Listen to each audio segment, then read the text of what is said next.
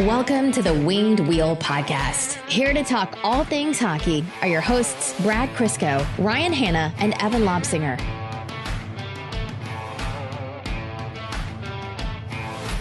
Two signs that we are into the offseason on the Winged Wheel Podcast. One, we have to turn the AC on to cool down the studio. And we're back in studio this episode, so thank you all for putting up with one episode of us being remote, and obviously the quality wasn't as good. So cool down the room. And two, us laughing before and probably going to be on the show about the Toronto Maple Leafs already with their devastation and collapse in the playoffs. People are talking about what are the Leafs going to do this offseason, and they're not even out of their series yet. And the entire fan base just completely loses the plot as to why they lose every playoff series they're in. It is, you'll get 6 different answers and none of them are right. But watching them yell at each other over which of them is more wrong is arguably my favorite hobby. And the attrition and how worn down, not just the fans, but these players get to the point where you have William Nylander saying, "Stop effing crying, bro," to Mitch Marner. I haven't seen it yet, but one of my friends messaged me today and he said Steve's LFR is a top 5 all time. And I have not watched it yet. And I'm just like, oh, I'm going to message him after all this settles a little bit, just to check on his heart health. I love that. I don't know if it was on Instagram or TikTok or whatever, the flirting, but it's a podcast video he sent us. Yeah, that was great. Anyhow, spring is in the air. Welcome to the Winged Wheel Podcast, folks. Here to talk to you about all things Detroit Red Wings hockey, the world of the NHL, and the playoffs, all of that and lots more. I am one of your hosts, Ryan Hanna. I'm Brad Crisco. And I'm Evan. On this episode of the Winged Wheel Podcast, we're going to be talking to you about probably the first of many, but the most important offseason topics for Steve Yzerman and the Detroit Red Wings, which is Lucas Raymond and Moritz Seider's contract extensions. We'll be discussing how that fits into the cap structure. There's probably going to be, I can sense an argument coming on term here, as well as dollars, but term is going to be the big question, and then everything else moving forward. We're going to be giving updates on the Red Wings going to the World Championships, both players and staff, as well as new contracts signed and other news. And the Grand Rapids Griffins started their playoff runoff really well, actually, with a good third period rush, and then Jonatan Berggren being the hero in overtime. Draft lottery news, which we all love. We were laughing about, this is the first year where their odds have been this low in a long time. So is there going to be all that fanfare from us about 0.5% chance? Probably not. We'll get into a prospect profile because it is the offseason on the Winged Wheel Podcast, and then we'll give you a playoff update before going into overtime. Before all that, I want to let you know that this podcast is primarily supported by our Patreon supporters. Patreon.com/wingedwheelpodcast. If you want to support the show, you get access to some really great benefits like our bonus overtime Patreon exclusive episodes. You're automatically entered into all of our giveaways. For example, we gave away 2 tickets to every Red Wings home game this past season, the vast majority going directly to our Patreon supporters. You also get access to our Patreon exclusive Discord community where you can find us hanging out, having fun, talking in different channels, covering the playoff games, whatever it might be. It's a great community. So again, patreon.com/wingedwheelpodcast. Lucas Raymond Moritz Seider. Something that I think worked in the Red Wings' favor this year was Lucas Raymond's emergence. And hear me out on this. Going into this, we thought Moritz Seider, Red Wings' number 1 defenseman. We see the price for number 1 defenseman. Cale Makar's an aberration. He's going to be hard to hold any number 1 defenseman to that standard for a new contract. And we thought that number was going to be north of 9. Lucas Raymond excelling at wing and really kind of maybe taking a step to or past Mo Seider this year in terms of his importance to the team and their performance. I actually think he may have brought Seider's number down a bit. Is that crazy? No, because Claude Lemieux is going to definitely argue against that. I think the perspective on Mo's contract is going to look a lot different because there won't be that big of a gap that we had originally anticipated. Where it might be interesting is the term, because we thought going into the season that Yzerman would do everything in his power to get an 8-year contract for Mo Seider because we had a pretty good idea of what he was and what he was going to be. And you want to lock him up for as long as possible at as reasonable a number as possible. And we thought for sure Lucas Raymond was going to be a bridge because we really didn't know what he was, what his ceiling was going to be, where he was going to fit into the lineup, how important he was going to be to the team coming off a down year. Now, not at all an option if you're Steve Yzerman. Now, that being said, and we've talked about this at length, Seider and Raymond have a lot of say in this, and they might not want to do 8 years. They might want to bet on themselves. Yeah. So if you see a 3-4 year, maybe a 5-year contract come out, that's probably not coming from the Red Wings front office. But if you're Steve Yzerman, after what you've seen from Lucas Raymond, you are doing everything in your power to push out an 8-year contract here. And I know it sounds dumb to say, I almost don't care what the dollar value is on that. Because I think it's going to age well no matter what. Exactly. Even if you have to severely overpay for the first 2 or 3 years, odds are with the rising cap and him improving, it'll still be a really good deal for the back half of it. I agree that you almost would not have entertained the notion of a shorter term contract. And we said this, going back to last year too. It's going to depend on the players. And here's why, in case you're wondering why Lucas Raymond or Moritz Seider would want a shorter term deal. The cap is going up after being abnormally flat for a long time. COVID factored into that.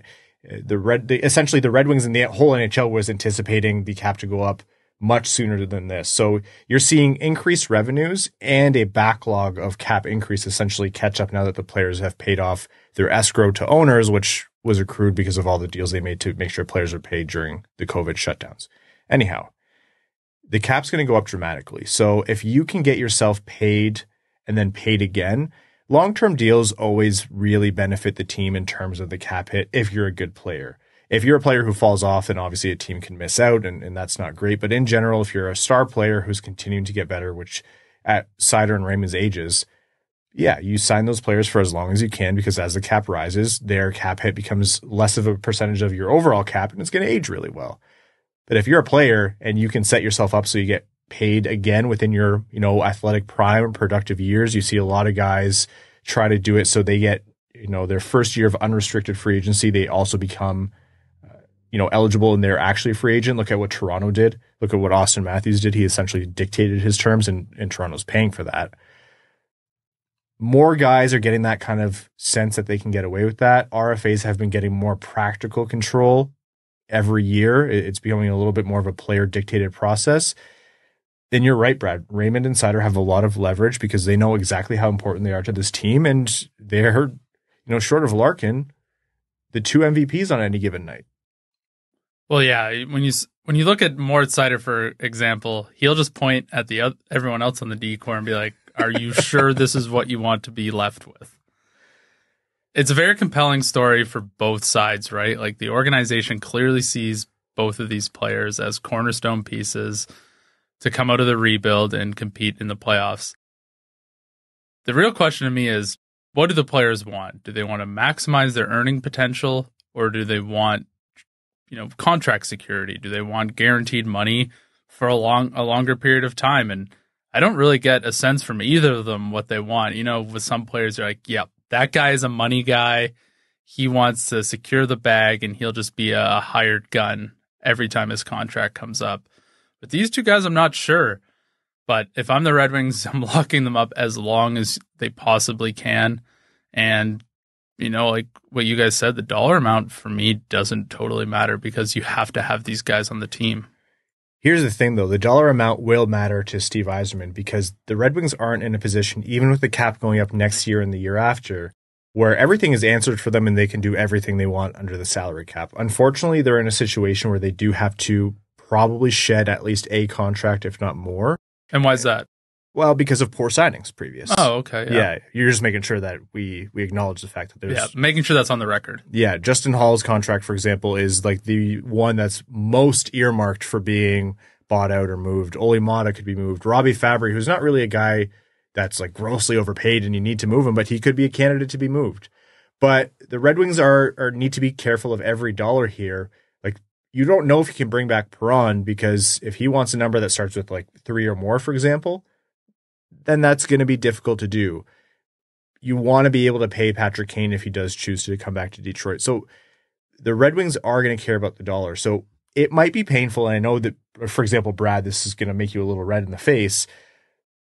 There is an advantage, even though it's not the preferred situation, but if you just acknowledge the cap situation as it is, and you don't sit here and cry over spilt milk, we're going to acknowledge the bad cap situation plenty this offseason, trust me.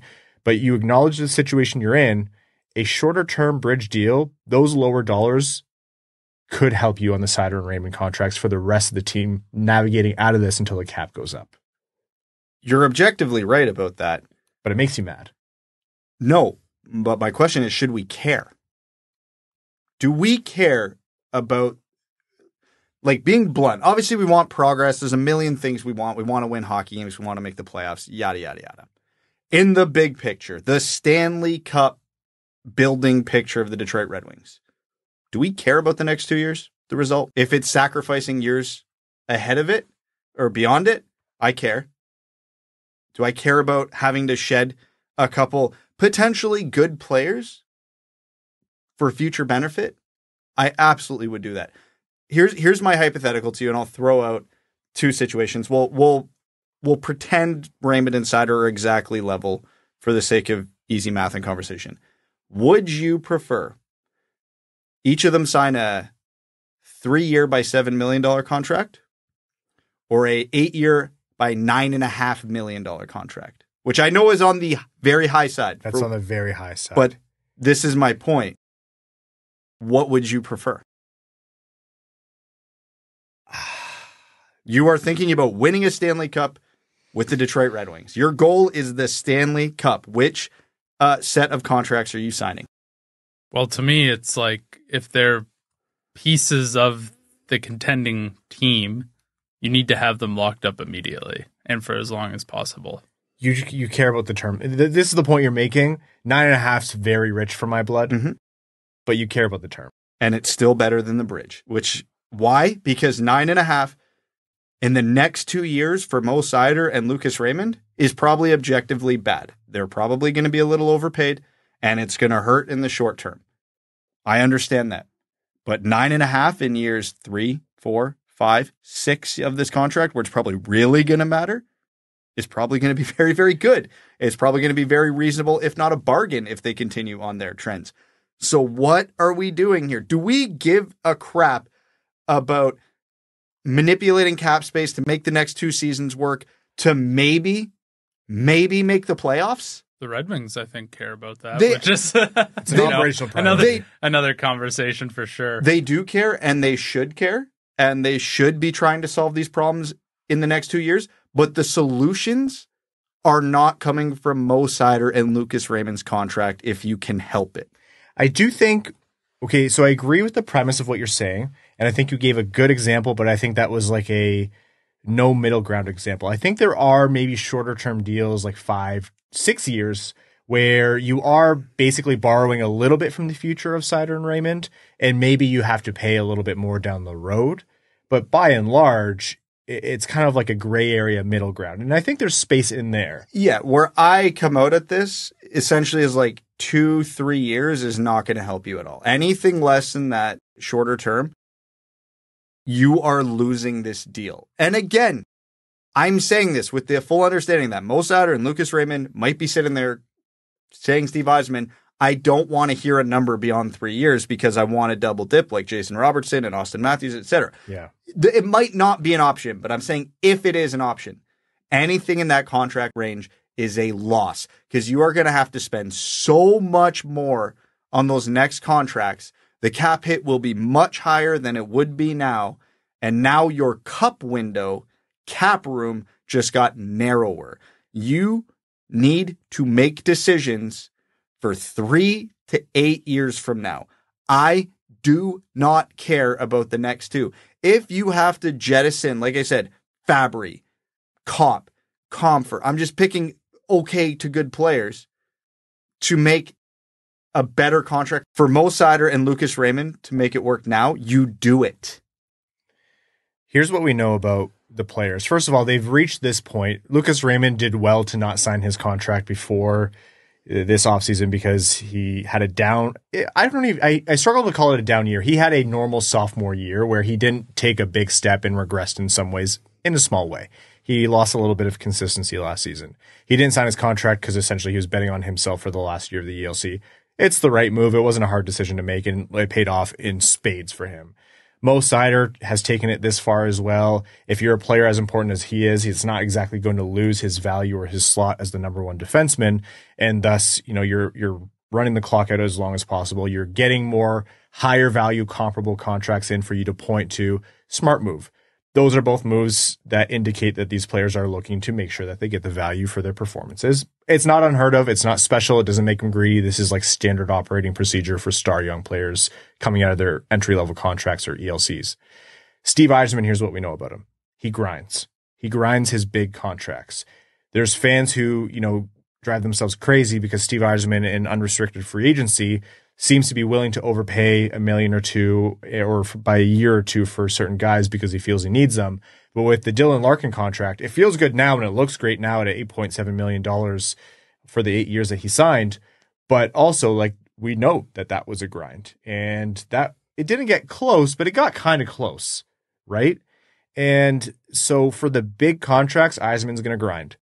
It's funny that we're talking about Steven Stamkos this summer as a UFA for Tampa Bay, because for those who don't remember, Steven Stamkos took meetings with other teams because Yzerman set his contract price and basically didn't come off of it. He said, this is what we'll pay you in Tampa Bay. You can take it or leave it. And he played chicken until the very end and Stamkos came back. Yzerman will grind his guys, the most important players. He's not afraid to do that.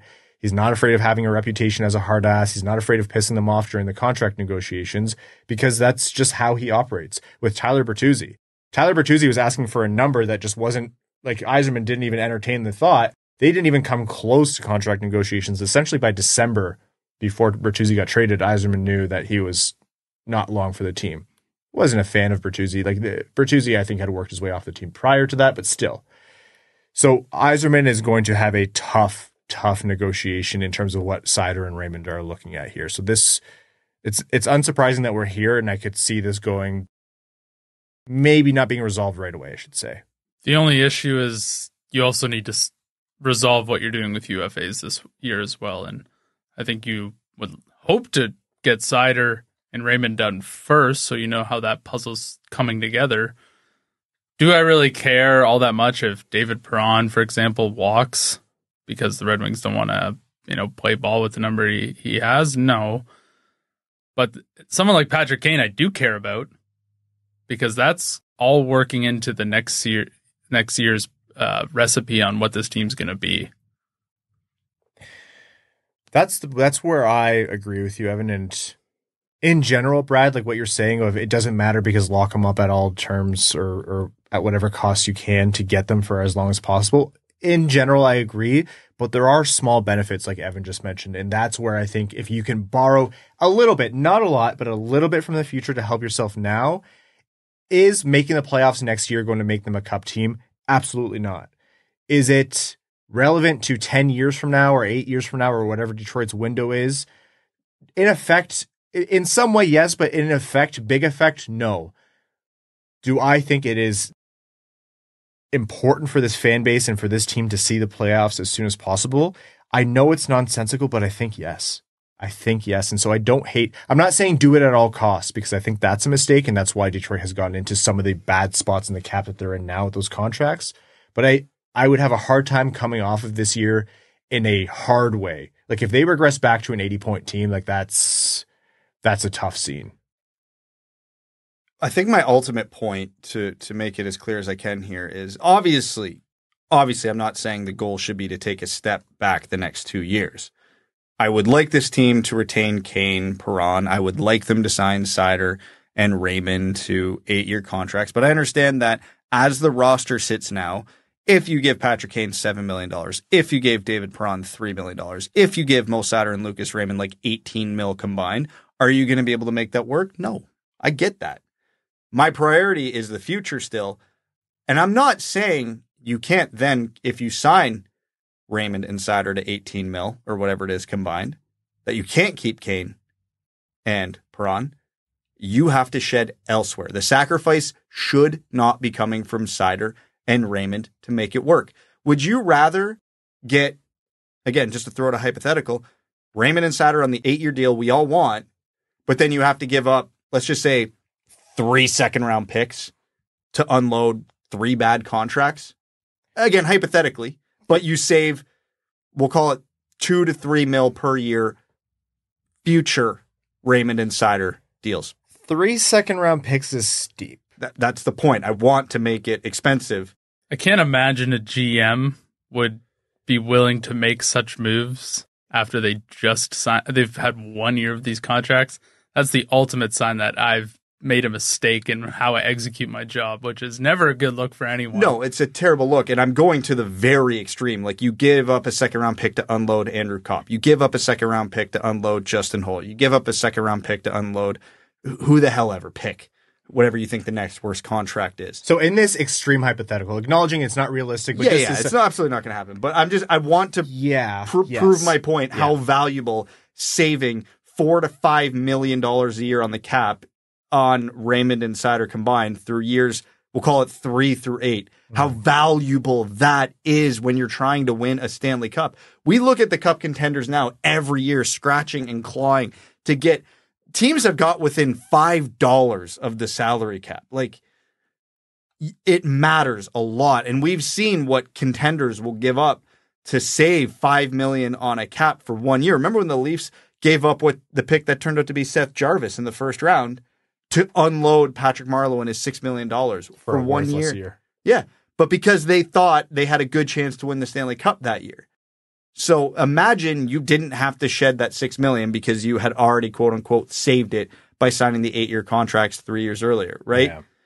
And that's why we're like, if you can sign for 8 years or even 7, you need to be doing that as much as possible. Yeah. And like, man, the Toronto thing is so fun. It is. But like, the point being, I went to the extreme price that the Wings will never have to pay of 3 second-round picks to be able to retain Kane, Perron, and still have his shot at the playoffs next year and get Seider under contract. You can probably shed the exact same amount of cap space, I'm hypothesizing, for a lot less than 3 second-round picks. I think so, too. Yeah. So that's my point. If you need to make the cap room, you can.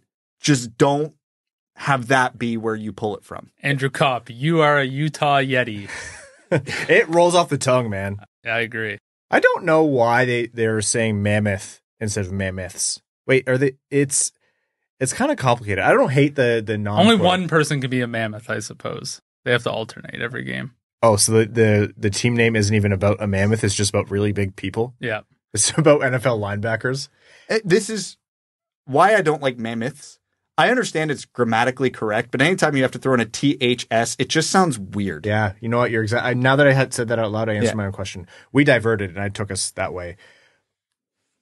You qualified this, Brad, and I'm going to restate it for the sake of anyone who's screaming this at their car speaker right now. This is only if Seider and Raymond are willing to hear a 7 or 8 year deal. If they are saying no, then. Or they're naming an outrageous price to buy, whatever UFA years are coming at the end of that contract, then this is a moot discussion. But yeah, and this ties into what I said last episode and what I've been saying for a long time now, which is that I want Steve Yzerman he has a wealth of good prospects and he has still a lot of picks left. You can't fit all of that into your system. And what have I learned in the modern NHL and rebuilding is that don't be afraid to spend. Don't be afraid to spend to fix mistakes. Don't get stuck on mistakes of the past. Don't pretend they don't exist. Don't be afraid to spend to move yourself forward aggressively. An extreme example of that, the Vegas Golden Knights, who seem to do, they take everything to 11 in every way in the cap, and it pays off. They injure their own star players. They lacerated Mark Stone's spleen while he slept. They figure it out later. And you can't do that forever.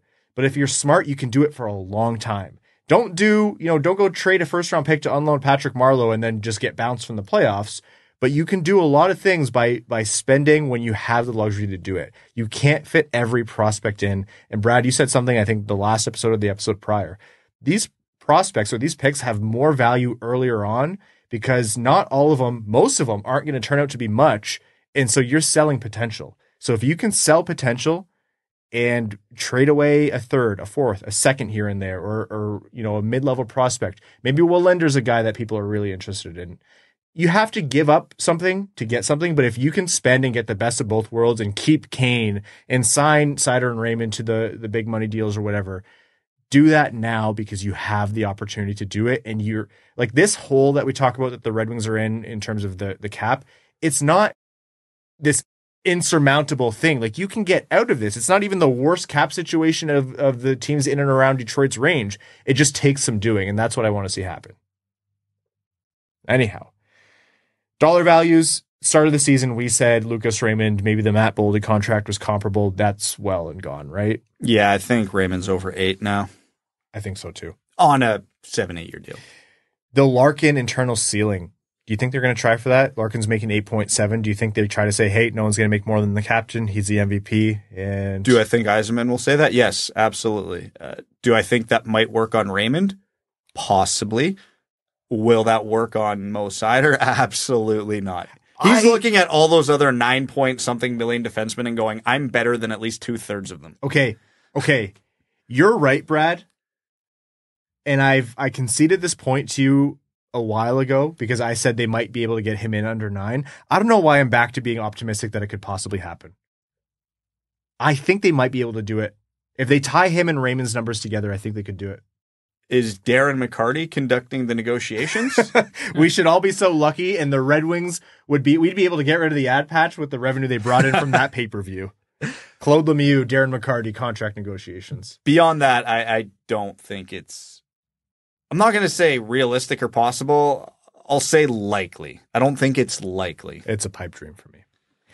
Okay, that is the overall thought on the Seider and Raymond contract. Term is going to be everything, and this is going to be buried behind what the players want. So we'll see as this unfolds.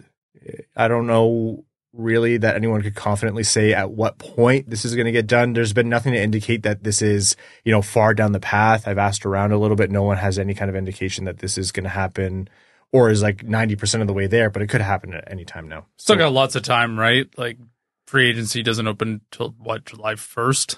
So it's April 28th today. There's still a couple months to really grind away at this and get a better out before free agency. You figure things out. You see where people kind of stand. You send out feelers. Okay, this guy's thinking of coming back. Maybe this guy's totally out with his number. And they certainly start to get a good feel on what the composition of the team might look like next year. Okay, other Red Wings news. The World Championships. Team USA is getting quite a few Red Wings. Dylan Larkin, Alex Lyon in net. Alex Westlund, the Red Wings goalie coach. Derek Lalonde is heading over. Jeff Petry was named after that. They're all going to represent Team USA at the World Championships, May 10th to 26th, I think the dates are. And then Lucas Raymond was also named to Team Sweden. So we'll see as the teams unfold, but the Red Wings have a good contingent going over. And you might be thinking, why? And I actually asked this question too, I'm a little surprised Larkin's going, but we're also back into Olympics season. And that was a really good point that was made to me. And you're going to see this elsewhere. Guys who would usually skip this tournament, they want to play in the Foreign Nations tournament coming up, which is going to be the World Cup after. They want to play in the Olympics. And these teams care about if you want to play for the national program, you have to show up. Now, I think Sidney Crosby would have a lot of leeway to not show up. Like the best of the best are going to probably take the time to rest. But guys who haven't been around a while and need to earn their keep, which is a whole generation of players, unfortunately, they're going to have to go over. So, hey, World Championships are getting some pretty loaded rosters this year compared to previous. Man, when Mitch Marner comes in a couple of days, that lineup will be really bolstered. Oh, man. It is like, I understand why Leafs fans hate everyone laughing at them, but it's just so... But they're also too busy yelling at each other. Oh, God. Okay, the Red Wings also signed right-shot defenseman Andrew Gibson to a 3-year entry-level contract today. Gibson had himself a nice season with the Soo Greyhounds, putting up 12 goals and 32 assists. It was Detroit's second-round pick from last year. I believe he was 42nd overall. So, good skating, puck-moving defenseman at the Soo Greyhounds. He turned 19 this year, and we were just talking about how horrifying it is that players who were born in 2005 have entry-level contracts now. Anyhow, from LaSalle, Ontario, which is, essentially Windsor, so he'll be pretty familiar to the Red Wings and a lot of Red Wings fans.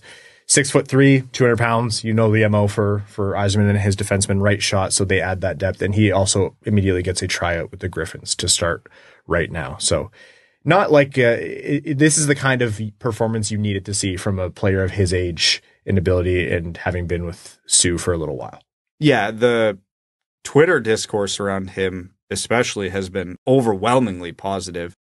To the point where I'm almost concerned it's getting a little ahead of itself. Andrew Gibson's a very, very good prospect. But yeah, to the point where it feels like the hype train is getting a little ahead of itself. You know, he was 0.65 points per game as a 19-year-old on a stacked team in the OHL. For what you would consider a high-end NHL prospect, that's not an impressive stat line. And it's not to say he's not bad. He's good defensively, but he's not so elite defensively that that's going to be his only calling card in the NHL. He's still a big uphill battle to be an everyday NHLer.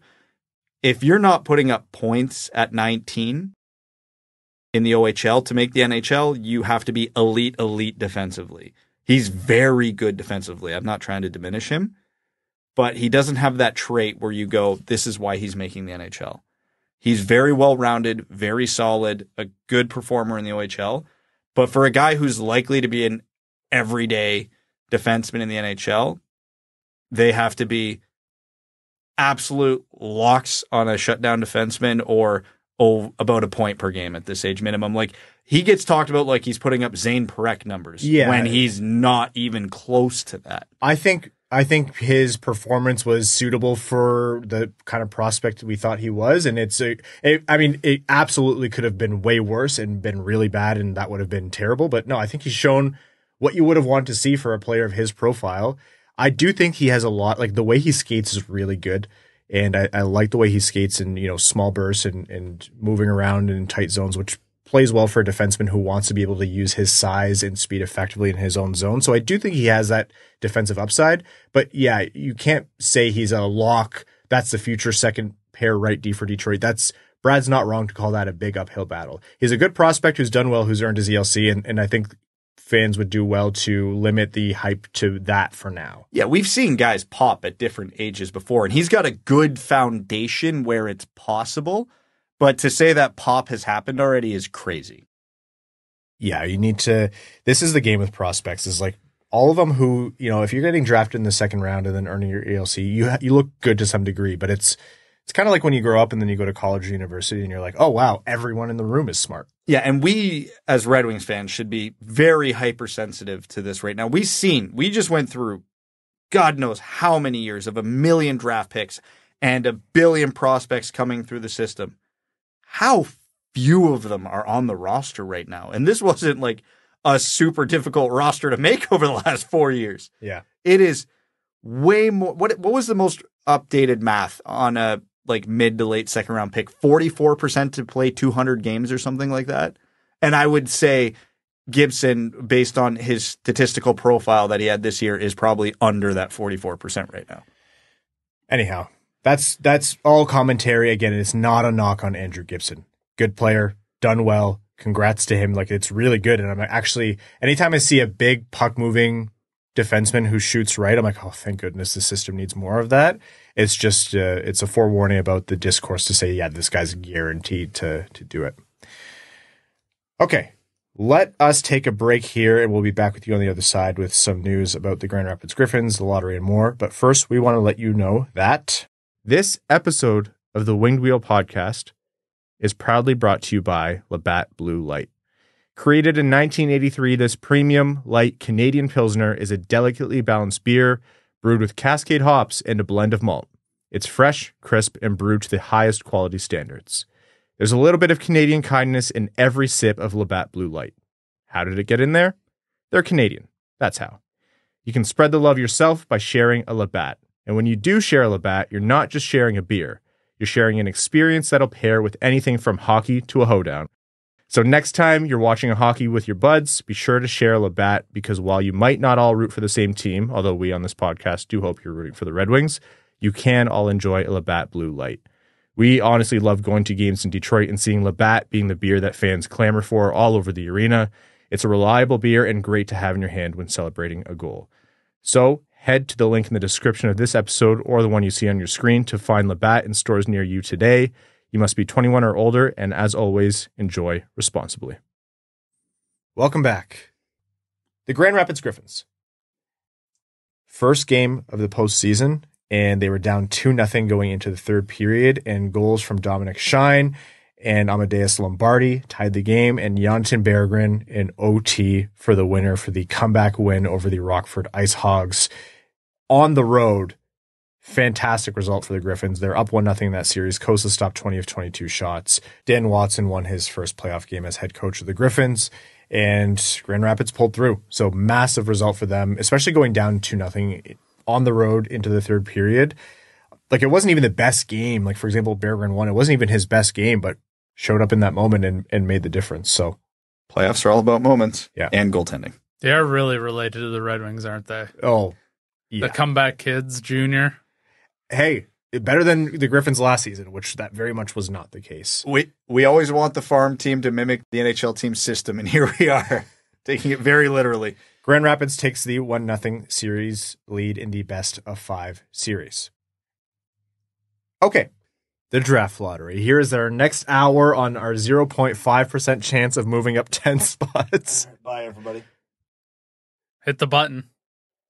Are we gonna simulate it? Hit the button once. Okay, we're gonna run a tankathon simulation once. If the Red Wings, on one condition, if the Red Wings win it, I'm allowed to leave. Unfortunately, Evan, we're stuck with Brad for the rest of the episode. Any terrible outcomes in the hitting of the button? Yeah, Chicago wins again. Oh my God. Which it's very likely to happen. So I don't know what to say there. Will Gary Bettman rig the draft lottery so that Utah gets the first overall pick?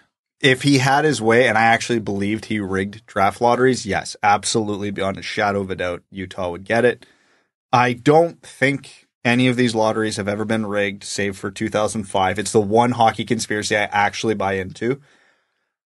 But it was a bad system forever, and it continues to be a bad system, and the flaws get exposed. The NHL Draft Lottery is on Tuesday, May 7th, and here are the draft lottery odds from lowest to highest chances of winning.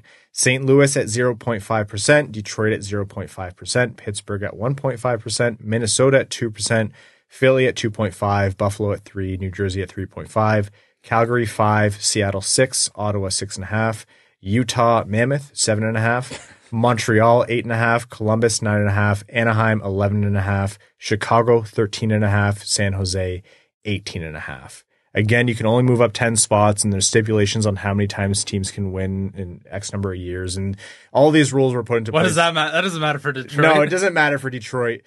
We've joked before. It would be so amazing, and honestly, net good thing if the Red Wings won. You can't say that 5th compared to 15th or wherever it is. Like, you want to draft higher up, and if the Red Wings can add that kind of asset now, what a huge boost. You get a playoff run almost, and then that asset, amazing. We will be screaming expletives that have never been heard before in human history if after all of these years, just now the Red Wings win the lottery and they can't even have the first overall pick. I still haven't reconciled whether I'd be happy or not. You have to be happy. You have to be. Objectively, it's a benefit, but it almost feels like an insult. Like, oh, all those years you wanted a first overall, huh? Best we can do is a 5th. Like, I know. I actually, even at 0.5%, I feel more confident that the Red Wings would win it now compared to before because I have like defeatist syndrome about the draft lottery. How many stupid narratives and arguments and conversations would just be gone if the Red Wings won the expected amount of draft lotteries during their tanking years? I mean, it worked out. They overcame it by drafting Seider and Raymond. They really did in a big way. It's as if they've had pick at least 2 for those years. But how much of the Yzer plan, it's not done anything. They don't draft higher than like 6 except for one time. And they took the best player maybe in the draft. That post you put out, I don't remember the year, but it was within the last 5, and it was the team's starting roster for the game. Oh, yeah. And it had by like Taylor Swift Franz Nielsen, like second line center. It was just horrific to look at. You know the name that really threw me was Alex Biega. I think it was on the top pair at the time. Oh my God. It is shocking the number of names I have forgotten in that amount of time. I want you to know, if you've seen that post on Twitter, I didn't go and search the starting rosters and pick the worst one. I just picked an image that came up in my search, and Twitter's search function sucks. It got way worse than that. Oh, yeah. Jake Chelios was on the ice at some point. He played We were in at China. that game. We were at that game. I forget who. Someone responded to your post on that with the lineup of, I think it was their first ever Red Wings game they attended, and it was substantially worse. It was bad. So anyways, that's the draft lottery. We're going to try to put something together for you. We won't be in studio, but just for the sake of following along, it's not because the Red Wings are going to win, but just because, hey, it's prospect season. Worst case scenario for Macklin Celebrini. First of all, Macklin Celebrini going to the San Jose Sharks would save that team from a long and ugly rebuild, I think. It's still going to be long and ugly, but they really need him. If Chicago gets Macklin Celebrini, I'm going to lose my damn mind. Will Patrick Kane go back to Chicago? Yes. Yes. Patrick Kane will take a discount to go back to Chicago, and Chicago would be stupid to not sign him because they've seen what Patrick Kane can do with a competent center. You can flip him between Bedard and Celebrini if you want all year. I don't like any of this. Let's move on. Yeah, it's rough. Okay. Speaking of the draft, let's talk about our prospect profile for today's episode. We're going to try to do these consistently leading up to the draft. We might have to double up, but not every player is going to be the most relevant to the Red Wings because they're likely drafting 15th. But we want you to know about who's at the top of the draft, and you never know the way these things shake out. Players drop all the time. If the Red Wings move up to 5th, then maybe some of these players become relevant. And you know what? Who are we if we're not going to equip you for the 0.5% chance at happiness, which is kind of like the tagline for this entire podcast over the last 9 years.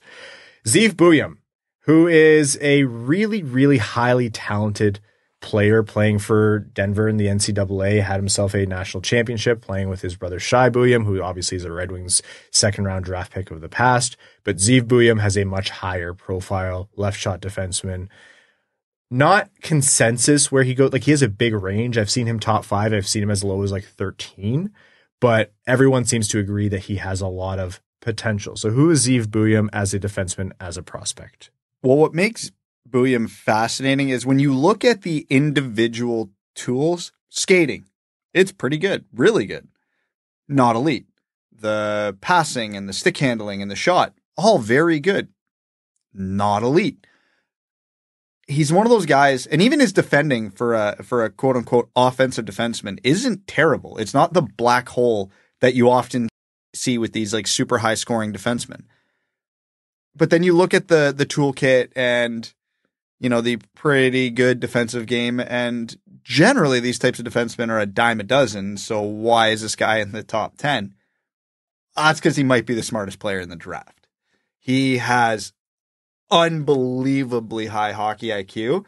And when you combine that with a lot of above average traits, that creates an elite player because his skills are good enough to execute what he sees out there. And he sees a lot more on the ice than your average, 18, 19-year-old defenseman does.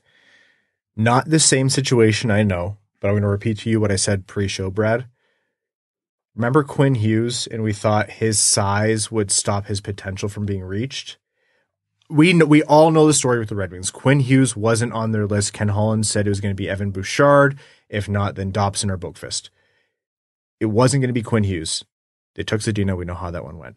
But as a Red Wings fan, you can't, even if you know the reality and you think the discourse is stupid, it still hurts to see what Quinn Hughes is doing and knowing that the Red Wings could have seen him, watched his game so easily and scouted him better. Zeev Buium, to me, like there's analogs to that in terms of the evaluation. He thinks the game that well, and I think what he does offensively is good enough where I'm like, he could be an explosive player. I think he has an outside shot at being a game breaker. I think anyone with that kind of hockey IQ does. And the fact that he's not completely deficient, like he's not like a black hole defensively, I don't know, man. I lean much more towards the higher end of his stock in terms of being a potential top 5 to 8 or whatever pick. That's where he strikes me, and that's a little bit because I've been hurt before. I think he's going to go way higher than 8th.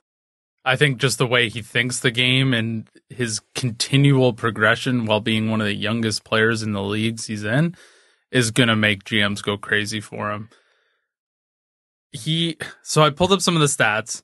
He led the team in scoring with 49 points in 40 games. He's a defenseman. 49 points were the third most by a U19 defenseman in NCAA history and most since 1983. That's not bad. To say he had an okay season would be an understatement. I just think the meteoric rise he's on right now, he's a bolt-on top 5 first defenseman to go for sure. But the thing is, if you're leading your team in scoring as a underage defenseman, that team must suck, right? National title. Oh yeah, that's an interesting fact to go along with those stats. But there's some people who ride a good team to a national title, but Steve Yzerman was the talk of the whole team all year. He led the national champions in scoring as a defenseman. So yeah, I don't know. Let's just to get crazy here. Would you trade up to take Steve Yzerman if he starts to fall and it's reasonable? Spoiler for leading up to the draft, I'm going to be a big trade up proponent this year. Oh hell yeah, I love chaos, Brad. I do not give a crap about B-level prospects or second, third, fourth, fifth round picks anymore. Obviously, I understand value to them still. We know what this team is deficient in, and it's not depth. They need stars. I think Yzerman will be too high for what would be affordable in a trade-up, because I think Evan's right. I think he's probably going somewhere between 3 and 7, if I had to guess right now today. If he's there at 7, I'm making a big splash to make him. I have my trade-up candidate circled already for the Red Wings. It's not Yzerman, because again, I think it'll be too expensive. It's a guy I think that'll go in the 10 to 13 range, and I don't know if you want me to spoil that now or for later, but no, we'll save it. So it feels more of a bigger need for the Red Wings as well, different position. But if Yzerman somehow gets to like 9, 10, 11, if the Red Wings aren't calling, not that a team would accept it, because most teams, if they have a chance for Steve Yzerman, they'll sprint to the stage to pick him. Yeah. So they're not going to answer Yzerman's calls, even if he does, but he should try. Yeah. Well, when the draft lottery moved to 5, it's not a huge jump up. Then you can trade back to 7. Yeah, you can trade back. There's lots of possibilities. Well, it's going to be a weird draft because there's a non-zero chance that Celebrini goes first, and then the next 5 or 6 picks are defensemen. Could be, yeah. And given that the Red Wings need a forward, that might actually play in their favor really well this draft. The only other forward I've done a deep dive on right now is Demidov, and he looks so good. Yeah. It'll never happen, but he looks. If the Red Wings win the draft lottery, hypothetically, I think Demidov's my guy. It could, and that could very well be where he goes. Yeah. The shy Yzerman, Steve there should be hey, we have your brother. I'm hoping he has character issues that he just tells every other team, I'm not signing with you. I'm going to play with my brother. The scouts are like, yeah, he had no character issues all year. It was only when it came to interview time, and it's just him negotiating his way to mission, Eric Lindros style. Yeah, he just walks into the room with a picture of his brother wearing a Red Wings jersey going, any questions? Come home. Come home, Zeev. Okay, imagine Edvinsson, not necessarily these pairings, but Zeev, Yzerman, Mo Seider, Edvinsson, Axel Sandin, Pellikka, top 4. Well, you'd have to trade one because we have a salary cap, and because you guys are big fans of the salary cap. All of a sudden, Evan, I'm starting to hold on. Very sympathetic to your cause. Hold on. Of those 4, which of them are most likely to efficiently recover from a lacerated spleen? Mo Seider. Mo Seider has demonstrated that he can survive everything. And honestly, the way he plays, he could probably use a break leading up to playoff time. Yes. And those other 3 are good enough to hold the fort till we get down there. This is how we win the Stanley Cup. Okay. Let's move on to the playoffs. That was Steve Yzerman. We're going to continue these prospect profiles. The NHL playoffs. A good friend of the show, and does a lot of great work in the hockey and media space in Toronto, Adam Lascaris. He always says nice things about the show. He texts me nice things. I think my mom puts him up to it, and I always feel bad anytime we dunk on the Leafs because Adam is probably I can't escape this, and I'm listening to the show to know more about the Red Wings and the rest of the league. It's payback for the draft lottery joke. That's very true. Screw off, Adam. Anyhow. The Leafs are down 3-1 in this series, and I can't say from the point the series started to now that should be a shock to anyone. Not only that, I think Brad Marchand said at some point in Game 3, he said this series is over in 5. And I believed him. I believe him too. It's 3-1. The only thing is, he's got the series right at this point. Oh my God. This isn't even a conversation about this series at this point. It's why does this keep happening to them? On talent, they should not be this team. Is it a media problem? Is it a coaching problem? Is it a player problem? Is it a character problem? I don't think they're Is better it a than Boston this goaltending year, problem?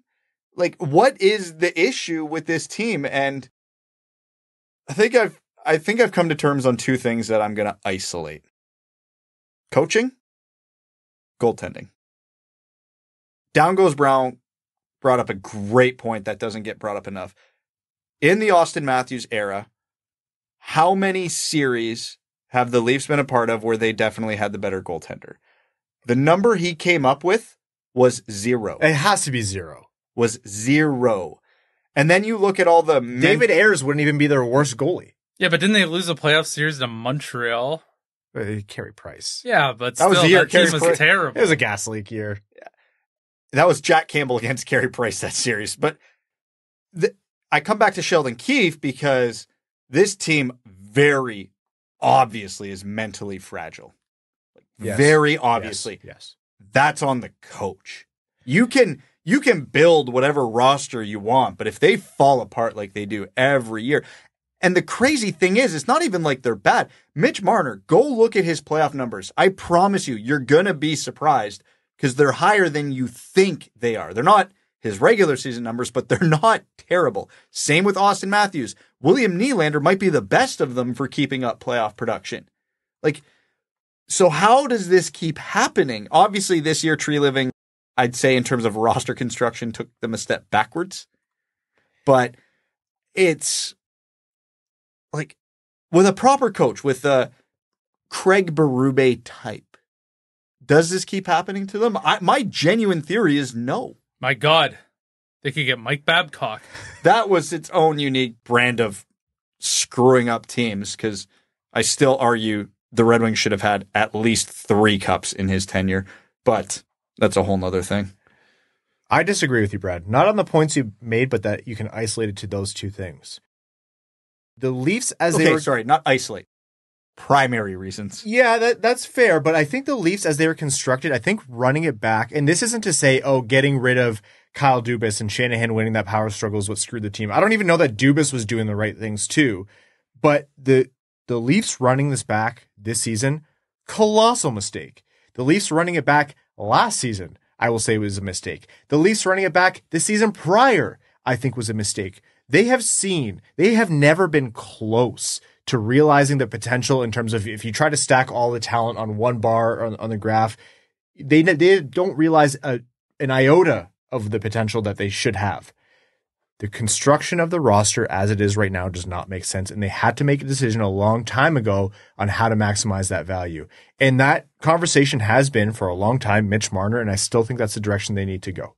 Because I think they would have been able to get now. They would have been able to get more before and have a lot more control over this situation.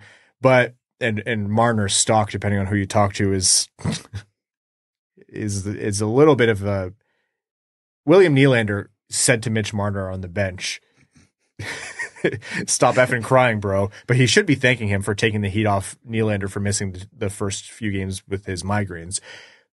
They needed to shake up their roster, fix their holes on defense, fix their holes at goaltending, and a lot of other things that Brad mentioned, and they needed to offload the offensive salary and talent that they had to facilitate that. That's a tough decision to make, but teams who are shrewd and make those tough decisions, like the Vegas Golden Knights, are the ones who excel, and teams who are afraid of doing anything other than the status quo are the ones who are stuck never accomplishing anything, like the Toronto Maple Leafs, who have still not played a hockey game in the month of June.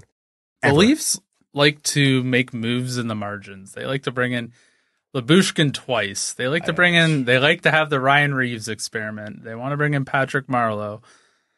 Maybe they need to take a look at the Vegas Golden Knights, for example, and say, maybe we just need to do something crazy. Maybe we just gotta really make a move that says, like, we're shaking this thing up, and they bring in an all-star level goalie, or they bring in an Erik Karlsson, for example. I don't know. Maybe that's something they need to do, because this, like, sort of moving around, just keeping the core together doesn't seem to be working for them. Yeah, first few years of this core for them, I was a big proponent of, you have Tavares, Nylander, Marner, Matthews. Those players are so elite, you can make this work around them. Their GMs have proven, no, you can't. And I don't think it's because you can't. I think it's because they were just not great and making terrible moves in the margins and not addressing major obvious flaws. And I can't wait for this offseason because we've all seen the same Twitter discourse. Should the Leafs move one of their core four and use that $11, $12 million, whichever player you pick, to spend on a $6 million and a $5 million defenseman or something like that? I say yes. And to me, the answer of who that should be is extremely obvious. John Tavares. He's only got 1 year left. It's so funny because they thought he was going to be the answer to everything. He hasn't even been bad, but he's old and he's got 1 year left. But here's the thing that you don't see in any of this Twitter discourse, because I know everybody was like thinking I was teeing up Mitch Marner there. They both have 1 year left. Marner's a lot younger and a lot better. Both of them have no move clauses. Yeah. You think either of them are going to waive it? No chance. Paul would never allow that. Yeah, You bring Babcock back in. He bullies Mitch Marner to lift his no move clause. Bam, you got a trade set up. Because these players aren't stupid. They know they're also playing for their next contract. And if you go, hey, could you waive it to go to I don't care what team? They're going to go, you want to pull me away from Austin Matthews and Willie Nylander in a contract year? No, I need those stats, my guy. So I think the Leafs eventually will use Tavares or Marner's money to solve the rest of the glaring holes in their roster, but they're going to have to wait a year to do it. We're talking about the Leafs as if they're out. It's 3-1. They're out. They're out, yeah. I honestly hope this ages poorly because I think that'd be entertaining. But yeah, Boston's 3-1 and Brad Marchand doesn't look to be a guy who's incorrect. I don't right even now. think Boston's been all that good. No, they haven't. No, But it's the 6 inches between the ears, and Boston has them. they know how to play in the playoffs. They have them stuffed into their lockers. It's not even that. You could almost narrow this series down to it's the 6 feet between the goalposts. Yeah, Swayman especially. Yeah, like the Leafs goalies haven't been particularly terrible, but the Bruins goalies have been a hell of a lot better. What stupid speech do I give? The playoffs are all about it's about individual moments, and it's not about, who's been better on average and how the whole game has gone. It's who steps up. And you can isolate one single moment and say that's random, but it's not a trend as to why the Bostons and previously the Tampa Bays, et cetera, they stepped up when they needed to. It comes with experience. It comes with the right kind of players, and it comes with the guys who aren't, soft. And I don't mean they hit hard. I mean, like, they show up in big moments when it gets tough. Anyhow, Boston up 3-1 on Toronto. The Rangers up 3-0 on Washington. Carolina's up 3-1 on the Islanders, who saved their season with an overtime goal. Florida's up 3-1 on Tampa Bay, and that one got to 3-0, which was surprising.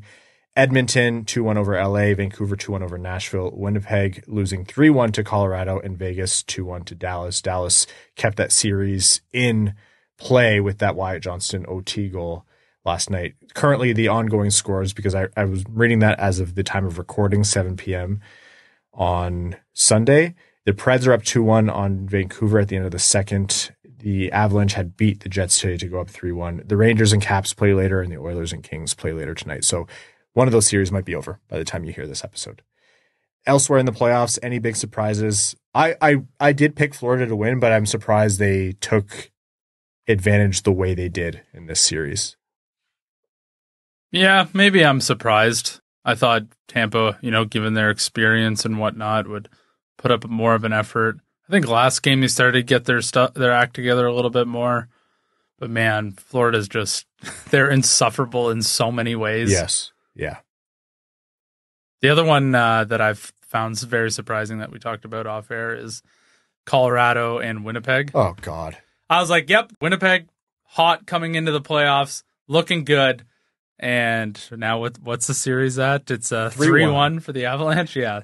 And it hasn't looked good for Winnipeg in a long time. No. The last 2 losses were, we'll call them statements. Vancouver's on their 3rd goalie right now. Yep. That's not a great sign. Edmonton, Hold on, I want to stay on Vancouver for 1 sec, because all year the narrative was around, eventually the PDO bender's going to run out. They won a game getting 12 shots on net in the playoffs. This team is breaking every analytical model alive. Like, it's going to be rough when that city burns when they make the finals again.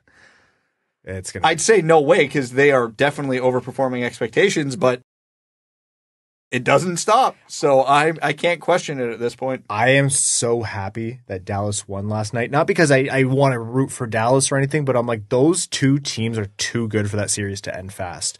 However it ends, it ends. I don't care about my bracket. I don't care about my picks.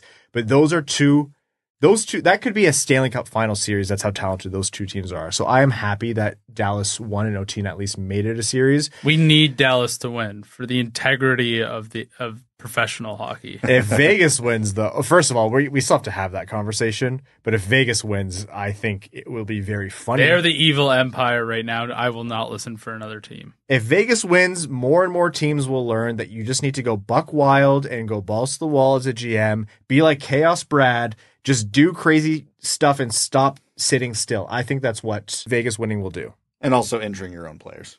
Yeah. That's what I was alluding to. We'll have that conversation in the future. Okay, before we move on here, we want to, of course, acknowledge the passing of Bob Cole, one of the most prolific play-by-play voices in the history of the NHL, and for a lot of people, one of the main voices that they hear in their head when they think of hockey games and how they were called. Passed at the age of 90, and just an incredibly giant presence in the world of hockey. An amazing loss for the community in terms of the impact that he brought, and now is gone. Like, Bob Cole you can look at any sector of the hockey world in terms of GMs, players, coaches, play-by-play announcers, media, analysts. Everyone has a story about how Bob Cole impacted or inspired them, or how he connected with them as people. So just a huge loss for the hockey community, and not enough can be said about the kind of impact that Bob Cole had on a lot of our childhoods, really, calling the game of hockey. Well, that was the point I was going to make, is I grew up in the 90s, early 2000s. I didn't have the ability to get the Red Wings home feed till I was almost an adult already. So Bob Cole was the voice of my childhood. I was that stereotypical Canadian kid. Saturday night, it was hockey night in Canada. Oh, I'm home from school and I got nothing going on that night. I'm watching hockey. And it was Bob Cole for most of those games. And he was the best. His enthusiasm and excitement level. And there's just something to an announcer who's just as into the game as you are. Mm-hmm. And, some of if you actually listen to the words that come out of his mouth on some of the most iconic goal calls, it's borderline gibberish. And that makes it better because he's just in the moment. Like the Mario Lemieux goal in the, 91 or 92 Cup Finals? Lemieux, look at Lemieux. Oh, baby. Like, iconic. He captured the moment and the energy. And that's not an easy thing to do. Like, you can call and you can describe a play, but you're exactly right, Brad. It's not about having the most eloquent sentence. It's knowing, when to pick it up and when to let the moment speak for itself, and when to ride the energy of the moment, or when to, tell the viewer exactly what they were looking at. I think the big moments is what they think about when they think of an announcer. And his voice is like, yeah, it's the one a lot of people imagine. Well, even what was it? 97, the double OT Yzerman goal. Like, there's a Bob Cole call for it, and it's arguably just as good, if not better. And all he said was, Yzerman scores, Detroit wins. Like, but the emotion, the enthusiasm, everything coming through that call was incredible. Rest in peace to Bob Cole, and condolences to his family and friends. Okay, let's jump into overtime. Overtime on this episode of the Winged Wheel Podcast is proudly brought to you by our Patreon supporters. Patreon.com/Winged Wheel Podcast if you want to support the show. Again, you get access to some really great benefits like our bonus overtime episodes, which record right after these main ones. You also get access to the Patreon exclusive Discord, and you're automatically entered into all of our giveaways. You allow us to support the Jamie Daniels Foundation, continue to produce this show and make it bigger and better, and work on some really cool things for the future as well. You allow us to produce other great content like Expected by Whom, a show recorded and hosted by Prashanth Iyer and Sean Shapiro. Go give them a follow and tune in. It's a fantastic show. So again, patreon.com/Winged Wheel Podcast. Frank the Tank says, depending on which teams are eliminated in the first round next week, besides Washington and the Islanders, which team is most likely to blow it up after the first round exit? Between Washington and the Islanders? No, excluding them. Oh, I was going to say, because Lou Amarillo's too stubborn and Ovechkin's on the goal chase, so I don't even think either of them will. I think the honest answer here is Toronto. Define blow it up, though, right? They'll make changes, but all their big pieces have no move clauses. They can't blow it up unless they're willing, which... Might be Winnipeg, to be honest. But they just extended Scheifele and Hellebuck 8 years. And they can't... You guys wanted crazy. They financially cannot afford to blow it up. Like, they are afraid of not having season ticket holders. I mean, running through the teams in my head here, the one team where it would kind of, sort of... But again, Sergachev, Cirelli, Hagel, like they got a lot of long-term deals. The team where it makes the most sense is not losing in the first round, so they're not going to blow it up, which I would say Boston is probably the closest because they don't have as many long-term commitments. They're an older team. But they're not losing. No, exactly. So they're not going to blow it up. The answer here is I think none. I don't think any of these 16 teams are blowing it up. They're all going to make changes, every one of them that doesn't win the Stanley Cup. But it's going to be more refining around the edges. Lars Thorzel, our good friend Lars, says, hello, boys. No offseason is without dumb trade proposals. Here we go. Lars, it's a good example. It says, would you trade Moritz Seider for Mitch Marner 1-for-1? No. Good God, no. We have defensive prospects in the pipeline, granted not as fantastic as Seider, but a Marner we don't have. I wouldn't do it, however, would you? Even just age discrepancy, contract discrepancy. With an 8-year extension at a discounted rate, because I do think the Wings, with what they have in the system, could patchwork a defense here, but they definitely don't have a forward of Mitch Marner's talent level. But then there's the whole mental fragility thing. Is that real? And the age thing. Seider's a lot younger. Like, I wouldn't do it. There's a world where a trade could make sense, but 1-for-1, not even considering it. All right. Next question here from Joseph Barry, and we talked about this a little bit, but I think it's an interesting flip side to it. It says, do you guys think Detroit should move pick 15 for immediate help now, or should they wait and see who's available? Thanks, boys, and keep up the great work. Long-term play is still the play. The Red Wings are not a sell premium assets for short-term help. But the thing is, that premium asset could still be buying help that is not necessarily that short term. Like if you're paying for a young player still in his early RFA years or ELC. If that's the main piece in a Trevor Zegras trade, absolutely. But realistically speaking, probably not. Yeah. If you're getting someone who's going to help you for, 4, 5, 6, 7, 8 years that we know is good, yeah, that's more likely to pan out than whoever they pick at 15th overall. That's just the odds of it. But if you're making that trade for, we'll call it 2 years hypothetically of a Mitch Marner type, no, that doesn't make sense. Jack's dad has Riz, no cap, and his drip is lit. Wow. Thank you for making me read that out loud. I'm going to go take a bath. Says, actually, I used to be with it, but then they changed what it was. And now what I'm with isn't it. Each of you can edit and what's it seems weird and scary to me. Exactly. Each of you can edit one thing Yzerman has done during his tenure, whether it's going after this guy versus that guy, re-signing or letting go of a player, editing trade packages, whatever. What do you do and justify how it would make the team better? Okay, I have to ask. If we're talking about stuff related to the draft, does that mean I get to pick what I'm doing with those picks? I'll limit you to one pick. Well, that kind of takes out. I love Sebastian Cossa, but if I could reverse that trade and take who Dallas took in Johnston and Stankoven, I'm doing that in a heartbeat. Now, I don't think that's Yzerman's worst move because Cossa is a very, very, very, very good prospect. But Stankoven and Wyatt Johnston long-term would be the most value Yzerman could have got in something that he obviously traded out of. Beyond that, I'm just not signing the Andrew Copp contract. Like, just not signing it. Yeah. I think one less albatross contract right now would be a big help. That Cossa one, that's a good pull. Because that's a hard one to call because Cossa, again, is very good and we love him. But those two players, man. That could be 60 to 80 goals a year between those two players alone. They're both 21 and under, which is insane.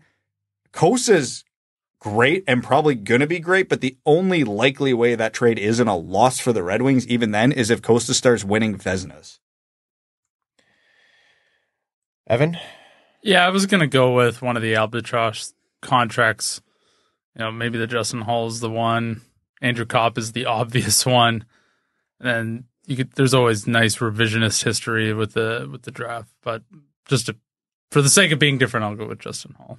It's funny. I can't remember if it was off or on air, Brad, or it might have been an overtime episode, but you acknowledged, and we were talking, it's like, yeah, we needle in on the things that have gone wrong more often than not, because that's what's standing in the way of what's going to happen this offseason.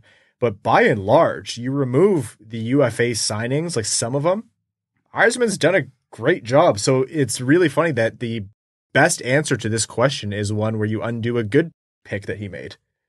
Take out Sherratt, Copp, Hull. Are we criticizing his tenure at all? Like, at all? Even without those 3 albatross contracts, he still made some bad moves, but they're so minor that they wouldn't matter. Like a normal amount for a GM. Exactly. All right, last one here, and this is an obvious one. Known Petry truther, the Mex-Canadian, says, just need you guys to sell a discussion I had with my work friend. Who would win this fight? Sherratt, Seider, Edvinsson, Rasmussen versus Rempe, Cole, Reeves, Wilson. It's Rempe, Cole, Reeves, Wilson by a country mile. We're talking physical fight, or are they playing a 4-on-4 hockey game? Fight. Oh, yeah, those guys are crushing the Red Wings guys. I don't even think Rempe's a good fighter, but if you're a fighter, it's You just different. took the fighting all-stars and put them against the Red Wings. Who don't have a fighter. Yeah. Seider, 1 career fight. Rasmussen, he's got a few, didn't do particularly well in most of them. Sherratt, I don't remember if he's been in a fight. So if he has, he has, but they're just big. They haven't been beat downs. Yeah, it's Reeves. He might be able to take 2 of those guys. By the end of the fight, it would look like Thanos came through. You'd be hard. Like, what other players are you going to pull from the league that are going to stand up to those guys? There's not many. Yeah. Like, don't get me wrong. Ryan Reeves is the worst hockey player in the NHL by a lot.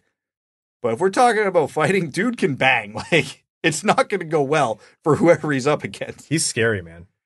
All right, as we wrap up this episode of the Winged Wheel Podcast, we'd like to thank you all so very much for tuning in. If you're a new listener, welcome to the show. It's going to be a fun off season, as you've seen. There's no shortage of discussion. And if you're a listener of old, thank you for staying tuned. And this is probably going to be really cool to see an off season start so late. So we hope you're enjoying that. But we really, really appreciate all of you for tuning in. Let's thank also Labatt Blue Light for supporting the show, and to all of our Patreon supporters. We could not do this without you. If you want to support us on Patreon, it means the world to us. Patreon.com/wingedwheelpodcast. And if Patreon's not for you, that's okay. Other ways to support the show is give us a rating wherever you get your podcasts, Spotify, Apple Podcasts, thumbs up on YouTube, and subscribe wherever you are as well. And tell a friend about the show. To all of our name level supporters on Patreon, Arjun Shankar, Yves Bartels on behalf of the Sarah Grand Foundation, Aikfer, Samuel Soderholm, Icon, Victor Zetterberg, Brad's Lord and Savior, Bradley Cleveland, Glenn Brabham, Croner's Left Knee, Ashley Van Conant, Sea Lion, Keenan O'Donohue, Yanni Burgers, Meals on Wheels, Matthew M. Rice, Admiral Matt S. at the Cheesebag Navy, Avery's Sloppy Seconds, Beep, Brian Vasha, Carl Brutina Nanaluski, Carl Provy, Citizen High Five, Clip Clop Nene, Connor Scovey, Craig Kibble, Denny's Gamer Girl, Derek Enstam. Derek is a brand new name level supporter. Welcome, Derek, to the Dub Dub Club. Cider, Dickens, formerly Wireland, Winchester, DJ Denton, God Creatives, Give Blood, Fight Probert, Hockeytown Love, Hockeytown Matt, Hassam Al Qassem, Jay Gollum, Jacob Turner, Joel Miranda, Jonathan Miller, Kaylin Wood, Marcus, Matt Keeler, Matt McKay, Michael Edlund, R.A., Ryan 50, Hannah Cap, Hannah, Scott Martin, Skeletor, Scree and Lube. That's what I appreciate about you. Utah Storm and Mormons, Wallman's Elite Dancing D, Plan Stan, General Andy Bohan of the Cheesebag Army, Sam Bankson, AB, Adam Rose, Axel Sandy Pelica, Bellingham Acid Balls, Brad Simmons, Chi-Town Wings fan, Chuck Buffchest, the Tarpless Goon, Commander Ben Barron of the Cheesebag Space Force, Connor Layton and Corey Prida, Darren Fick, Derek James, Eric Nance, brand new name level supporter, Evans Fourth Putt, Frank Stanley, Gene Sullivan, Griffey Boy, James Pridemore, Jeremiah Dobo, JM Rhapsody, Joey Jojo Shabadoo, John Evans, Derogatory, John Ingalls, Josh Yelton, Kevin McCracken, Known Petry Truther, the Mex-Canadian, Quaz, Les Grossman's Ungodly Firestorm, Linda Hull, Maximilian, Michigan Boy Navs Country, Mitch Marner, more like Mitch Softer, nice, got him, Reed, Naruto's Punchable Face, Ophelia, Red Wing Tar Heel, Salt Lake Sugar Girlie, Sean Mason, brand new name level supporter, and Steven, as well as the Hodag. The Stanley Cup is a hyper trophy. The Hat 123, Tom Iserplan, Respecter, Throw the Roadpuss, brand new name level supporter and fantastic name. Wings fan in St. Louis, Scott, and your second favorite patron. Thank you all so very much. Talk to you soon.